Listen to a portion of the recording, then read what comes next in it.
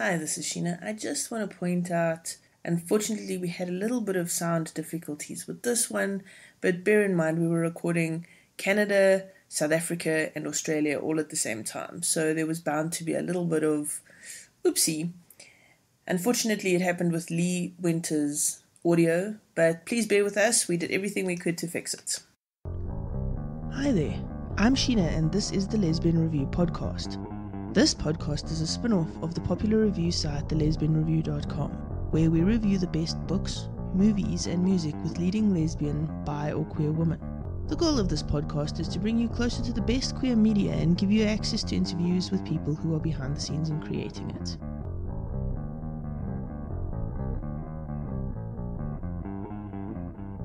Today I'm joined by Tara Scott and Lee Winter, and we're doing something we've never done before. We're talking about a book, and I'm talking with my fellow reviewer, and we're discussing it with the author. So that's pretty cool. Lee, thank you for joining me today. Hey, you're welcome. And Tara, thank you so much for joining me today. Glad to be here. Okay, cool. So we're talking about Breaking Character. Now, Tara did an awesome review for it, for TLR, but I read it afterwards, and I've kind of fallen in love with this book. There's just so much to it. There's so many layers. There's so many interesting things. And so I wanted to get them both on here so that we can dissect and just really get into the nitty-gritties of it. I'm going to give you a warning here. If you haven't read this book, there will be spoilers. So stop the podcast, read the book, then come back, because you're going to want to hear some of the cool stuff we're talking about today. Lee, let's start with you. Can you give us a synopsis of this book? Like, what's it about for those that haven't read it so that they can be enticed and then go off and read it? Okay, well, here's the blurb I actually wrote. Life has become a farcical mess for icy British A-lister Elizabeth Thornton. America's most hated villain stars in a top-rated TV medical drama that she hates.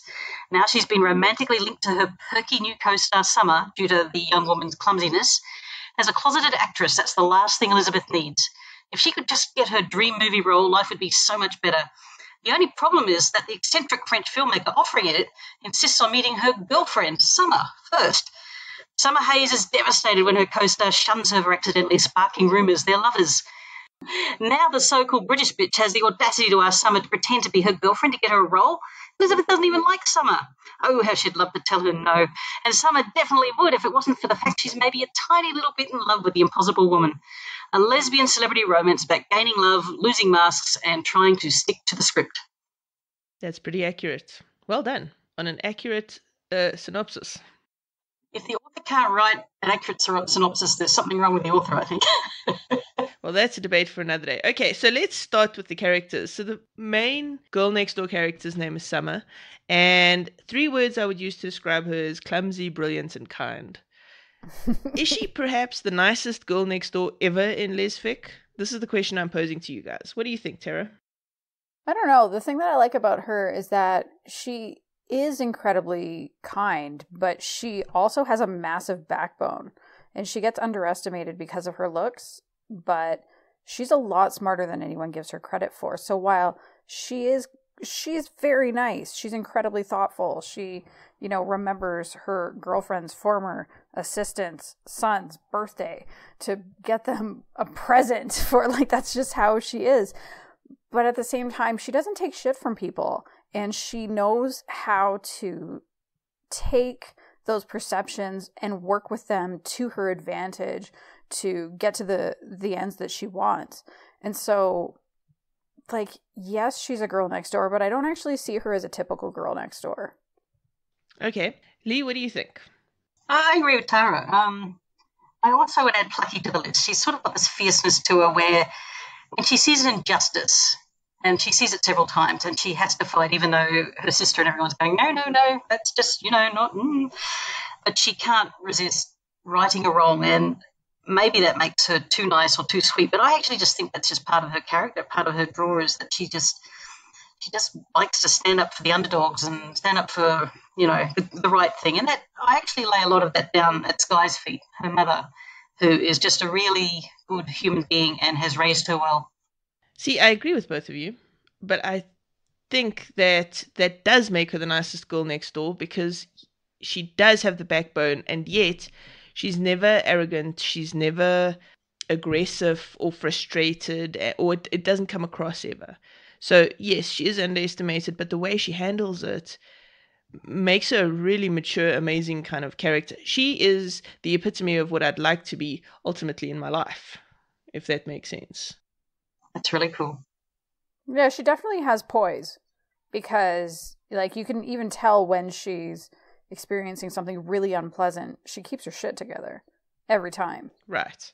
Yeah. Which, like, is not the easiest thing to do, right? Like, she's just a really good grown-up. Like, sure, she can play those young adult roles, but one of my favorite moments is when she tells Bess, like, you can't toy with me. Like, I'm a person with real feelings. Like, she's actually a better adult in that moment than Bess has ever been with Grace. Because Grace messes with Bess at every turn, and Summer knows herself well enough. She's so self-aware. And I think that is down to Skye. Like, she's clearly been raised so well that she is able to have that entirely mature conversation where she puts her own self-interest first. Like, she knows that she has to take care of herself because nobody else is going to do it at that moment. I think part of it might also be being a child actor. You do have to grow up really fast, and there are a lot of crossroads, and you can either turn into that bratty, spoiled person, or you can have a really good parent who sits you down and says, look, a lot of people are going to try and use you, take advantage, want you for your looks, want you for all these things. And I think from day one, Skye and Skye's partner, Brock, have been, right on top of that. And she's used it really well, but that's where she gets her maturity from, I believe, because she started so young and had to be watchful and aware so young. I love that you introduced the family dynamic. So there's small snippets throughout the story where Summer talks about her parents. So one of the things is Brock teaches her to fall correctly because she's so clumsy that she can't do the karate and things he's trying to teach her, but at least he can teach her to fall. And that's such a beautiful father-daughter sort of thing. Yeah. It adds a layer and a dynamic that makes the character exactly what you just said. Yeah. Okay, so let's talk about Elizabeth. Is she an ice queen? Nope. She is not. She's an introvert. She's British. Yeah. But she's not guarded as much as she's private, and those are entirely different things.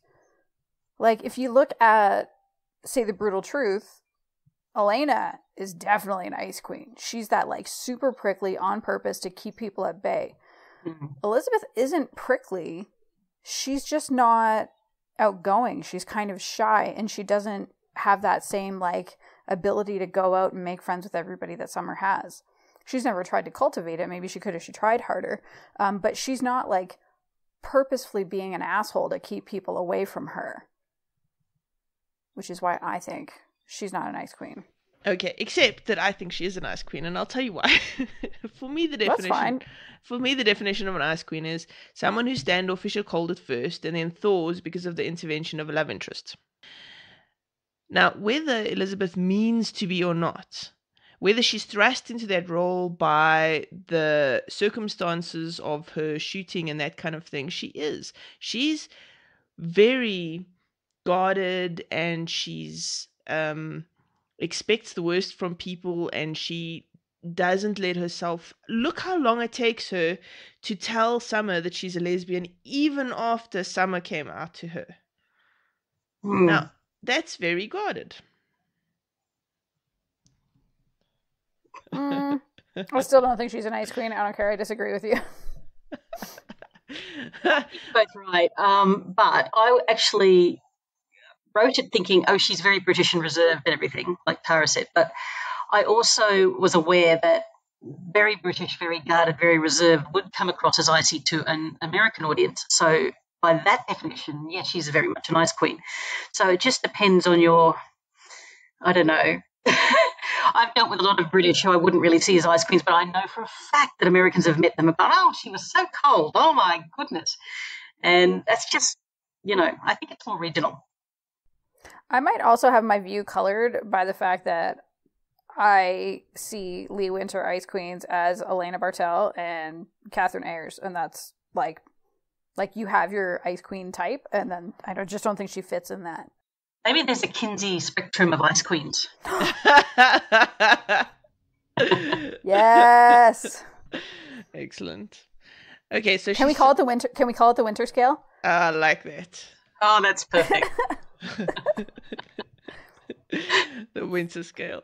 Okay, so well, she's definitely on the winter scale somewhere, but we can't necessarily decide. So hit us up and tell us, what do you think? Is she an ice queen or not? Is Tara right? Am I right? Or is Lee Winter being very sweet to both of us? Okay. I'm gonna say she's like a 2. If like 6 is ultimate ice queen, she's like a 2 on the scale. Why would 6? Why 6? Why are we measuring to 6? Because the Kinsey scale is between 1 and 6. Oh, so we're just adapting the Kinsey scale to the winter scale. Okay, got it. All right. Listen, it's the end of my day where I'm at. Where do you put on the 6 being extra icy, like Mount Everest, and 1 being slightly cool toes? Where Sheena, do you put Elizabeth? 4. Wow, 4. Yeah, so I'd put it in the middle because she's not your iciest ice queen for sure, and that's probably why I like her. But she's definitely got some frost happening there. Summer does not walk away unscathed, hey? That's true. A little bit of frost, a little bit of frostbite. All right, now let's talk about one of my favorite characters, Grace. I loved Grace because I thought she added such an interesting dynamic to the book, and Tara has strong feelings on the matter. Tell us, Tara. She's one of my least favorite characters of all time. I hate her so much. Love it. She is a terrible person. She is, I was going to say selfish, and well, no, she's a textbook narcissist. Like, she is actual, like, if you just look it up in the, whatever they call it, the DSM, whatever, like, that is her. She is horrible to Elizabeth. She is horrible to the rest of the team. I was not sad to see her go, and I would have been fine to find out that she died in obscurity. You're welcome. Wow, that's... Yep. We have feelings. So here's the thing. I don't like people being mean to other people. And she was really mean to someone that I loved a whole lot. So, therefore, I hate her. She was such a fabulous character to have in the book, though, because Elizabeth's feelings for her mimicked Summer's feelings for Elizabeth, but because the dynamics were so different, because the characters themselves were so different, it was such a fascinating thing to watch play out. What could have been, did actually happen. Yeah, the difference between someone who has empathy and someone who does not have a capacity for empathy. Not just that, but, okay, so the way Summer handled Elizabeth was a heck of a lot more mature than the way Elizabeth handled Grace. Oh, sorry, I meant the other way around, because... I know, so that's why I'm saying. Yeah. From the receiver's perspective, Elizabeth was much nicer to Summer than Grace was to Elizabeth. But I just thought the whole dynamic was so interesting because it was like 2 parallel stories. And, I'm sure, Winter, you did this because you were thinking, I want the reader to really see and root for Elizabeth to drop Grace and say, Summer, you are actually the love of my life.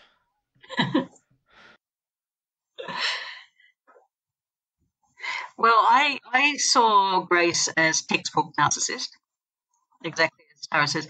I also wanted her to be an embodiment of all the bad things Hollywood does to a human being as well. They put so much crap on women at a certain age, and I'm not saying that a person would automatically turn out like Grace if they went through all the things that Grace did, where she's got her own sociopathy or whatever that is, but she is what happens when you put someone with a bad personality in a terrible environment for them and then hit blend. And she spent her entire life trying to feel back to the worship, how worshipped she was in England, and it's just not coming. She just keeps persisting, thinking, well, surely they'll see my glory any day now. And the longer it goes, the worse she gets, and the more horrible she suddenly starts to become with Elizabeth when she feels her slipping away. And I promise you, even though it's not in the book, she wasn't like this at the start. when she was strong and powerful and felt like she had it all together, she was actually really nice and doting and probably a pretty good mentor, but it all went horribly wrong as her sense of self started slipping and she was trying to hold on to things too tightly and it just got worse and worse and her narcissism grew and she became what she was at the end, a very sad individual. And I actually thought that Elizabeth was generous when she said, I can feel sorry for someone who have gone that far, to go that deep, and still not want to have time with them. So she was more forgiving, I think, than someone else in her position might be. How long was Grace supposed to have been in the States? I couldn't quite suss that out. Oh, Grace would have been there for the same amount of time as Elizabeth, or just slightly longer, so about 7 years. Okay. Yeah. I mean, 7 years of like little to no work can definitely screw with your head. Yeah. Especially if your whole identity has been built around not only the work but being worshipped. So her whole identity until that point, until she got to Hollywood, was I am a golden goddess. And then immediately she's nothing. You are nothing. And you're too old, you're too this, you're too British, you're too tall, you're too whatever. And it just wore her down to the point where she was a horrible human being. I did like how Summer figured her out immediately. Like it took. I just liked. Like it. Yeah. You did. No, I did like it. You did like it, right? Yeah. Yeah, I liked that Summer was so savvy that it took 4 minutes for her to figure out exactly who Grace was and exactly what she was doing. Some people read a room really well, though. I mean, Alex was also well aware of what was going on. So it's that, but also, again, Summer grew up as a child star, and she got very, very good at looking for the motive. Why is that person being nice? Why is that person doing that? And I do think that really helped her be aware of the ripples in the room more than, say, the guys were, who didn't seem that switched on to it. So Grace never made Elizabeth feel awful about the attraction. She just kind of used it as a worship, if you like, which I appreciated. She just, what can I get out of this? She thought to herself. Well, I can just be worshipped. She saw it as a good thing. Look, there's a very famous actor, I won't name names, but there's a very famous actress who, I don't know how to phrase it, but she famously loved her lesbian fans. She didn't have a lesbian bone in her body, but she loved their worship. And that was a very big thing for her. She just loved being worshipped. And she didn't give she wouldn't ever play gay because she didn't even see herself in that way, in any way, shape or form. But my God, her lesbian fans, they were just, Some people are like that. That's Grace embodied every bad, shitty trait that some Hollywood actresses and actors pick up. And I had a little bit of fun just amplifying that. That poor woman's got them all. I liked her character from the point of view. I thought it gave depth to the story, and I liked the parallels between her and Elizabeth and Summer. I just thought it was interesting. Okay, let's talk about the mysterious Rachel Cho. So Rachel Cho is her... Yeah, Rachel was the agent and Delvine was the manager. Yeah. Right. Okay, so there's this mysterious Rachel Cho who's this lesbian who doesn't want her stars to be lesbian, and she's quite a strong character in the book, except you never actually meet her. You sort of hear about her or she's on the phone. Yeah. That's such an interesting thing. Why did you choose to do that as opposed to ever having a meeting with Rachel or actually us meeting her? Well, it was a really simple reason, is because I just didn't want to have Delvine and Rachel, like they're just two similar kind of sounding roles to people who aren't in Hollywood. I just didn't want to have two people being confusing. So I kept one at a distance, which was Rachel, who was the more hard-assed of them all, and brought Delvine forward because she was more of a friend anyway. So she could do the, look, I love you best, but you've got to, listen to me now sort of chats. Whereas Rachel was like, what the hell? Fix it. And Delvine was, look, darling, honey, sweetie, let's sit down and talk about this. So, yeah, I just didn't want two similar characters. But in all the research I did, I found that a woman of Bess's stature would definitely have at least two people, like at least the agent and the manager. She wouldn't just have one. So I had to have both to be accurate. So.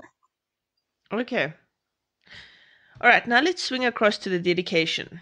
I'm going to read your dedication because I loved it. I thought it was awesome. to all the actresses who put themselves out there over and over for their craft. I had no idea how exposing and confronting the job was until I dug beneath the superficial crust and began to research what acting really is. To be so vulnerable and open oneself up to the constant scrutiny, demands, and critique is staggering. To be expected often to bear one's bodies as well as one's emotions and souls and somehow remain unaffected is staggering. That takes such courage. So let's talk about this. Let's talk about some of the research you did that gave you this dedication. Well, I spent a lot of time Googling how do you go about doing a sex scene for actors and actresses, but mainly the actresses ones. The guys didn't seem too affected by it, but the women, the range of how they dealt with it and how they experienced it was quite different, and a lot of them felt very vulnerable. And by the time I'd read about 24 stories of how they prepped and how they felt and how they went through it all and how sometimes some bad things happen, I was feeling so empathic towards them. I was like, oh, you poor thing. I think it leaked out quite a lot, actually, in the story, especially in that sex scene, because I just felt so, so bad that this is what we expect women especially to do, just to earn their crust. Like, it felt a lot. It really did. It felt a lot. And some women told stories about, I remember one story, it still sticks with me. This actress was saying how they had an extra, and he was supposed to be, extra's not the right word, but he was a bit player. He was supposed to have sort of rough, anonymous sex with this actress as part of the movie. And he just was getting his rocks off on it. He was treating it like, and she said, I came away feeling like I'd been assaulted. And when I complained to the director and my agent, they both just said, he's just taking advantage, just move on, just forget it. And she said, I just didn't know what to do with this. I felt so bad for some of these women. I really do. It's really confronting what they have to go through. Wow. You don't actually think about it, hey? It's part of the story. And sex is such an expected part of media these days. I had an interesting chat with a friend of mine who said, I felt so bad after reading your book about how I view sex in movies that I thought, should I feel guilty for enjoying a sex scene in a movie now? And I said, they can still have sex in movies, but you just got to question why it's necessary to show every little thing. Why do you have to go to the full extreme, every single, we've got imaginations. I'm not talking Fade to Black. I mean, just, can we tone it down slightly and give these poor actresses a break? She was fine with that. So. I mean, that does make sense.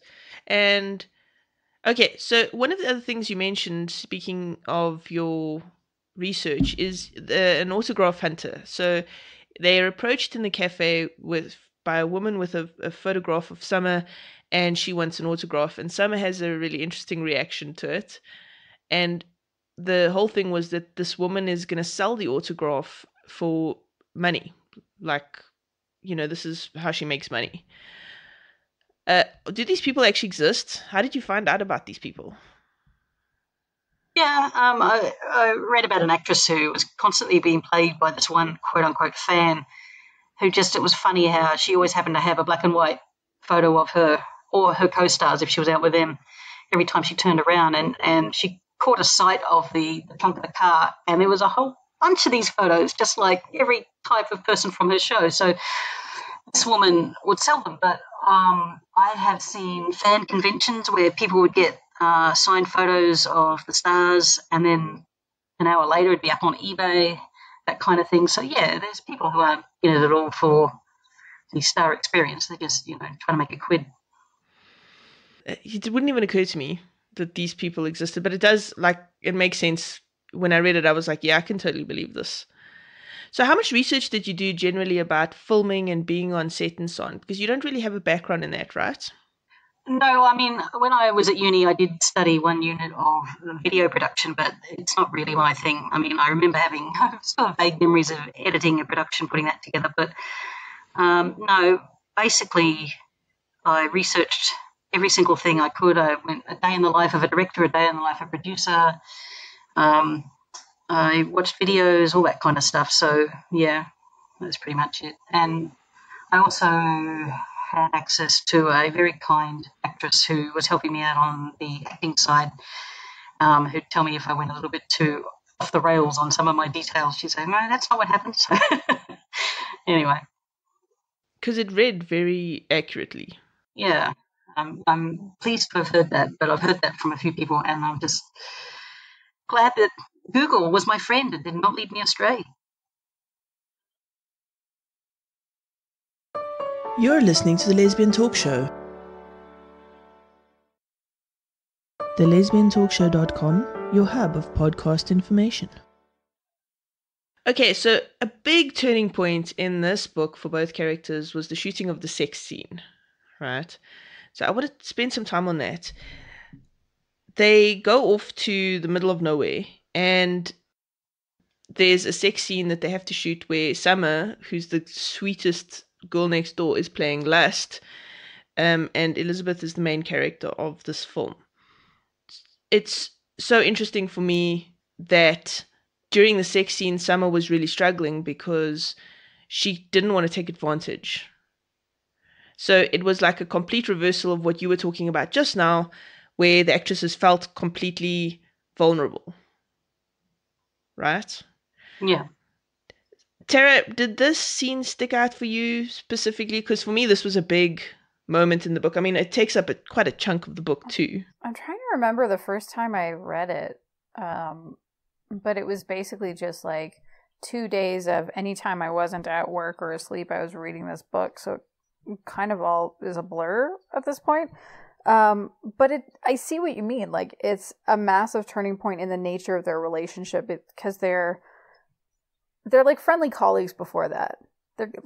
I wouldn't even say they were quite friends before that point. Summer knew how she felt because she'd felt that way for, more than a decade. But it was really kind of that point when Summer gets really vulnerable and confesses why she's having such a hard time with the scene, and there's that attraction, and she doesn't want to make Bess uncomfortable. I really liked seeing how that it was like a flip was switched in Bess's head.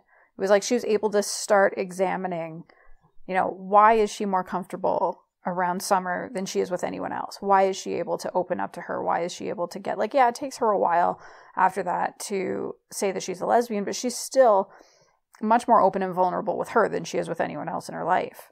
And that scene was really kind of pivotal for that. And it also, was it Alex? I think it was Alex who said, she's going to blow your world open.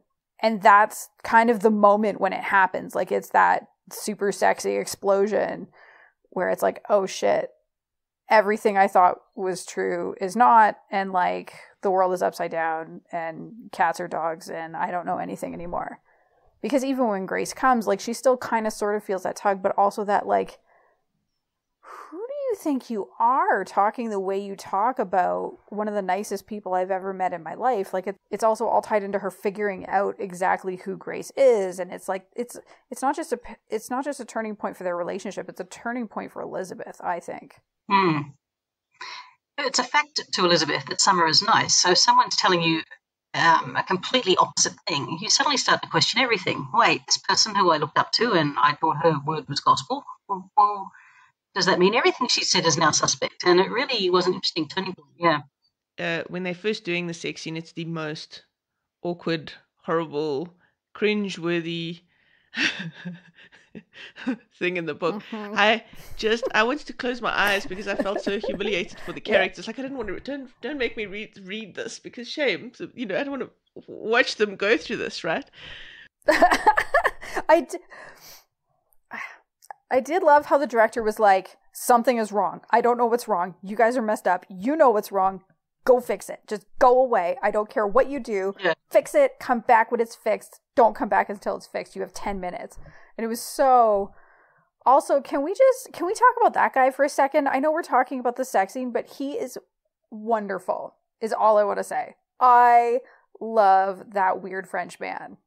Okay, but wait, don't go away from the sex scene because in that moment where he says something's wrong, go fix it, he also talks about that, I think he says it, that movie with the blue title or something, and then the story of the straight actresses.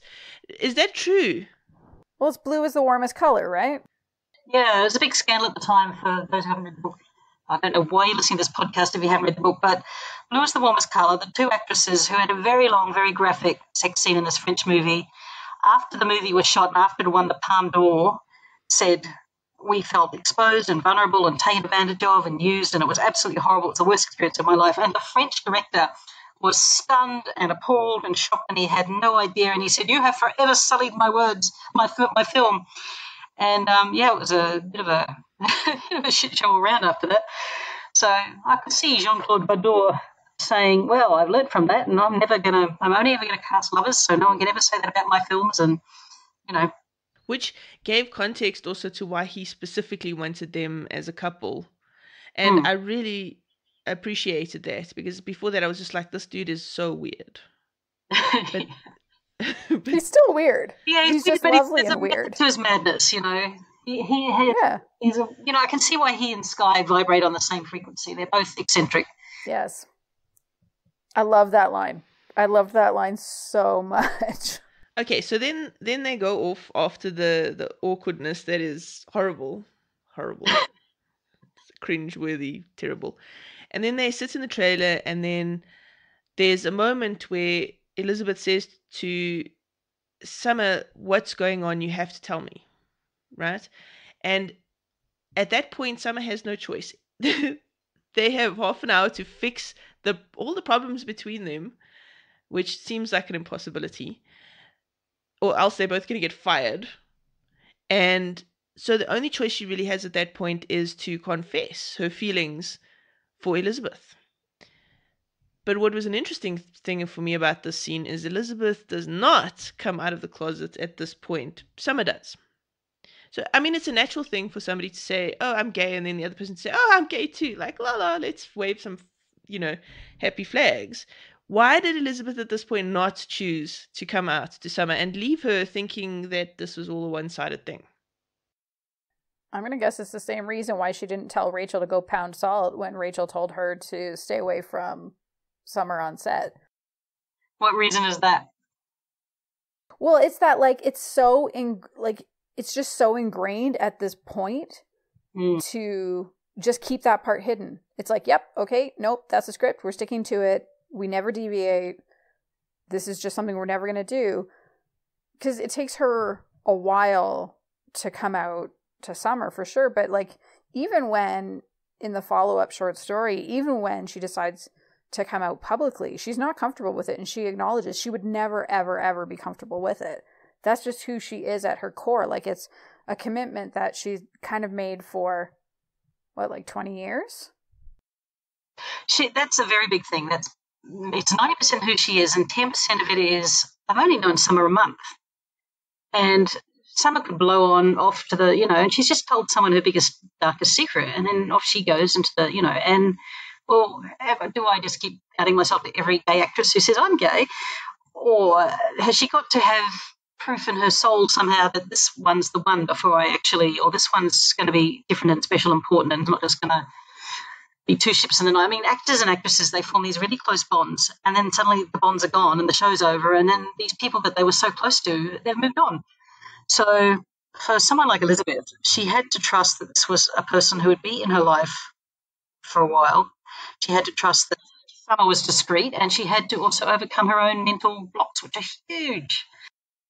And she hadn't even told Brian and Rowan, both of whom are also gay, and some of her oldest friends. Yeah, so it's not like she was singling Summer out either. She really had a lot of, like I say, 90% was who she is and 10% was, well, I don't know if Summer's going to be around in the next year. Mm-hmm. So that moment and that choice and the vulnerability that Summer, because the thing is, sure, Brian and whatever were friends with her and that's all great, but there was no vulnerability there.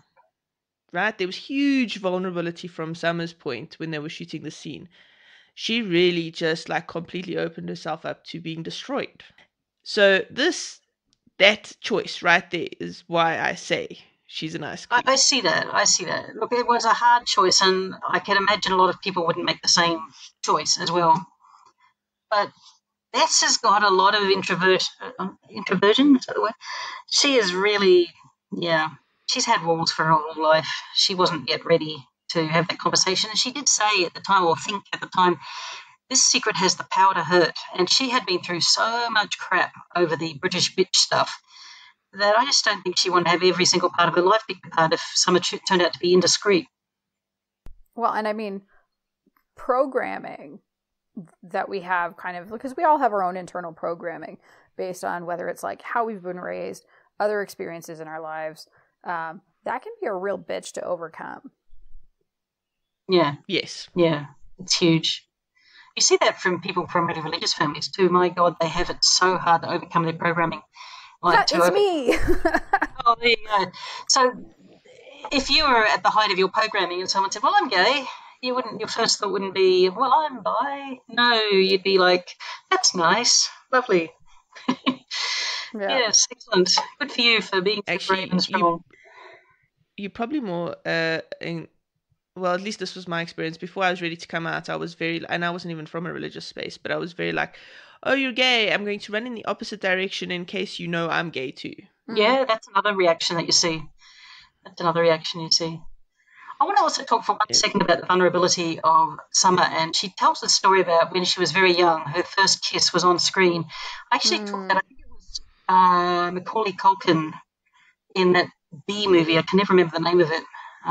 He got my girl, wasn't it? My girl, yeah.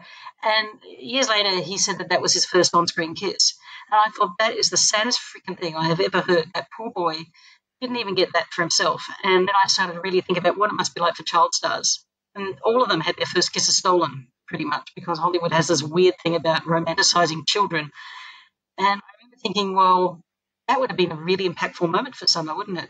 As a child, having to kiss some guy, especially a guy who had a crush on her. So yeah, I can see why she had a lot of vulnerability involving the sex scene, and it wasn't all just because this was Elizabeth. It was also she had a very, very strong sense of justice about consent, which makes her such a timely character for where we are now in the world. Yeah, sad, isn't it? Well, it's interesting because it also brings up the point that consent is not just a male-female thing, and if you're a woman, you still have to think about consent.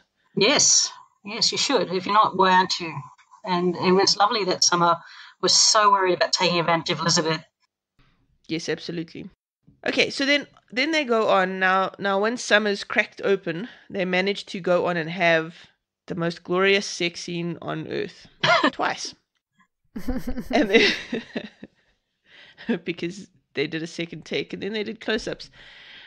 During that scene, Summer says Beth instead of the character's name. Yeah, Elspeth. And that was interesting for me. So let's talk about that. I have so many feelings on this. Sarah? Well, she does something similar too in Bess's last scene on their TV show when she almost forgets that she's acting and it's a character, and she blurts out for the whole world to hear that she loves her. And it was, everybody could read it as the character saying it to the other character, but it was actually Summer saying it to Bess. And there's just, I don't know, I guess they just have this kind of intense chemistry going on that kind of pulls her out of herself. Yeah, there's a lot of blurring of the lines. I think Elizabeth is Summer's weakness in that regard. I'd like to think she's professional enough she doesn't do this on the regular. I think if there's one thing you managed to really showcase in this is how professional Summer actually is and how good she is at acting to the point where people don't actually realize she's doing it. Yeah, she's very smart. So, Lee, you mentioned fan fiction a couple of times in this book, and fan fiction and social media and so on was actually a big reason why the two main characters got their own lesbian storyline on the TV show, right? So let's talk about fan fiction. I know you are a huge fan of fan fiction. Yep. But have you brought it up in any of your other books? Is this the first book?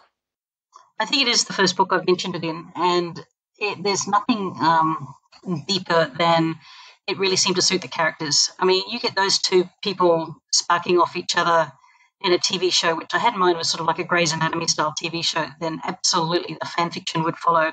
It would actually be almost dishonest not to have it mentioned if I suddenly pretended, oh no, what online following, come on, those two giving themselves the eye. I mean, I'd be the biggest fanfic writer. I'd be writing my, what were the characters' names? Hunter. Yeah, I'd be writing my own Hunter fanfiction morning, noon, night if those two are real. Yeah, so it would be dishonest not to include that. That was all it was. And I'm not suddenly turning a page and going to be mentioning fanfic in all my books or anything. It was just those two really lent sort of that line of, narrative to it, It wouldn't have made sense in any... Oh, sorry, I was just going to say, it wouldn't have made sense in any of your other books unless, like, Lauren turned out to be addicted to it or something like that. But I think the fanfic started getting cranked out right after the episode with the green fingers aired. Like, yeah, that for sure is the moment it started being written. There was somebody who was like, that's it. Someone would have seen them stepping inside the space. The step inside the space is what started the Swan Queen thing in Once Upon a Time, and that was the moment everything exploded. So I absolutely agree with you, Tara. The green fingers would have been the beginning of the end. There was like one of them actually had a title. Green Fingers was in the title of the story. I just know it. It hasn't been written, but it was written. So, Lee, have people actually ever written fan fiction about your fiction? No, but my beta reader threatened to, when I did Shattered, which is my superhero novel that had a controversial ending, my beta reader, Charlotte, threatened to write a fanfic and fix the ending for me. So. No, that ending was perfect. Thank you. Not everyone agreed, but no, she was like, God damn it. So, yes, I only had one threat and no actual follow through. So, All right, well, there we go, listeners. You got to help an author out and write some fan fiction. I think you should write some Hunter fan fiction, people. I think that there should be a nice little story within a story within a story because, two stories within stories is not enough. Wow, that's so confusing, but okay. You know what I'm saying. So let's talk about your humor. You have some of the funniest lines in this book. One of them is like Chloe says to Summer, "Why do you look like a constipated possum?" Chloe's a New Zealander, and possums are rife in New Zealand. Yeah, and Australia. Yeah. Are possums a problem in Australia as well? Yeah, they get stuck in the roof space and then they wee and, oh my God, the smell. So, yeah, not a fan. Were they also imported for hunting purposes? I wouldn't know. I haven't done my research into possum origins. Well, as far as I know, they were imported into New Zealand for hunting, but the problem is that there are no natural predators in New Zealand, and so possums have just thrived. So the line, "Why do you look like a constipated possum?" from a New Zealander was just beautiful. Excellent. Another very funny example of your humor is Summer is thinking about Elizabeth, and then she says, "And then there was that voice. Could a voice get you pregnant? Summer was due any day if that was true." So let's talk about humor and your work. You can't help but adding in these delightful little quips. Yeah, it's kind of me. I'm forever being told off by my girlfriend for not taking things seriously enough. So I try to be more serious in my real life, but in my writing, screw it. People would just be dumb, say stupid things. Well, I love it. Tara, are there any other points you want to cover? I don't know. I just love this book. I think, oh shit, now I'm going to fangirl and you're actually here. It's going to get embarrassing. I don't like doing this. So. That's why I secretly plotted it this way. No, you're so mean. Diabolical Sheena. Anyway, so, I mean, it's not exactly a secret that I've been a fan of your books because I read the Red Files and I wouldn't shut up about it ever. I think I just talked nonstop about it for 2 years. But I guess the thing that I appreciate about your books is that like you get better from book to book, and this was kind of having this and Under Your Skin come out in the same year. It's like, yeah, you hit another level, and I really enjoyed reading it. And they were two of the most like unputdownable books that I read this year. So I guess if anybody's listening and you kept listening, even though you haven't read the book and even though we spoiled everything, shame on you. But go read the book anyway because you're still going to love it because we still didn't do it justice. Well, we didn't spoil everything. We didn't talk about the ending at all. I mean, it's a romance. They know the ending. They end up together. Oh, you see, now you've spoiled everything. No, I've got a minor spoiler actually about the ending. I almost had a different ending, slightly different ending that I cut out in the end. But originally, I had in mind that Grace would slightly redeem herself by being the one to give a glowing verbal reference to Dame Margaret about that internship, about a certain character who got offered an internship. And then I took it out because that would just make Grace the ending. And I know she'd love that, but that's not really what the book was. It had to be Summer and Elizabeth. But it was just interesting that after all that shit, Grace finally did the right thing by them. But it's in my mind she did that, but readers don't know that. No, that's out of character. Why would she do that for Summer? Because it was true. Yes, it was one of the rare times she did it for no other reason. Originally, I think there might be a slight thing that because also Elizabeth would appreciate it, but yeah, she might have just done it because it was true. Like she had no reason to lie, you know. Grace wasn't a liar. She wasn't a liar. She was a manipulator. But she was a liar. No, she absolutely she was. Lie. She said that she is the reason that Elizabeth got Rachel as the agent. No, you're right. That she's was a lie. She's a big bad liar. Who hated Summer. That's the thing I don't understand. Like, she hated Summer, so I don't see why she would have done it. Unless she's just a chaos demon who does things for no knowable reason. By the end of the book, don't forget, Grace is back to being herself. She's feeling safe and glorious again. She loved once more, so she doesn't need to be as brittle. And, you know, it's amazing how generous you can be when you've got a lot of something. It's actually hard to be generous when you don't. So she's got a lot of, you know, adulation again, and she's back in her zone. So she can afford to throw a few breadcrumbs Summer's way. But like I said, it got cut, so you need not worry. It's fine. You can hold on to it, cling, push it to your heart. I do like the idea of her being a chaos demon, though. I'm going to go think about that more. Yeah. I think you missed the brilliance that was her character. Because, yes, she's nasty and all of that, but she does, at one point when she sits down and she's talking to Elizabeth, she's so honest that I was just like, it's amazing. Think of it this way. Maybe I didn't miss the brilliance of Lee Winter because I ended up hating her character that much. What about that? Well, okay. Some people really, really hate Grace so much, and some people are just like, didn't care for her. And again, we know the spectrum for this, for the narcissist scale as well.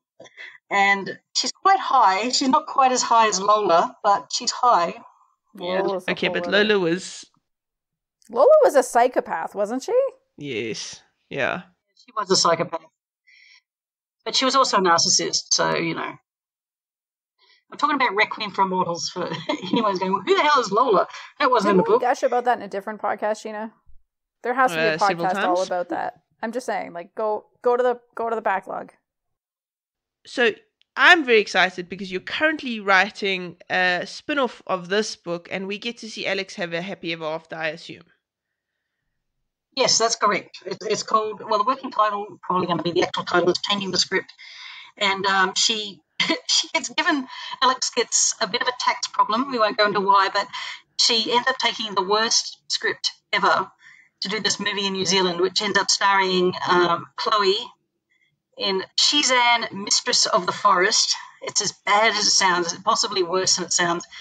And you get Sky, who comes back. She's doing the costumes. So you got a really interesting dynamic with Sky as being a mother hen with Chloe, and she sort of takes on a bit of a mental role with Alex as well. And you also get to meet the local cop, Sam, who just really doesn't like this movie or the director or anything about it or how it makes the local women look bad because they've got these terrible costumes. That's before Sky fixes them. So it's just it's really funny. I mean, it's actually not as funny as I think it is in my head, but I'm going to make it funny. So who's the love interest? Is Summer and, I mean, not Summer. Sam the cop. Sam the local cop. Samantha the local cop. Okay. Shame. So poor Chloe, who's heterosexual, and I feel bad for her about that, is is still single. That's very sad. At least she has basketball. Yeah, actually, she might have a dalliance with a local in this book as well. It's just a dalliance, but, you know, she doesn't go home unhappy, let's put it that way. Okay, I can live with that. I mean, you know, she has to suffer through not falling in love with women, so... Yeah, she's cool with that. Tara's rolling her eyes at me. Absolutely, as you should, Tara. Oh, I guess people can't see me put my hands up and shrug because it's a podcast that we don't do video on.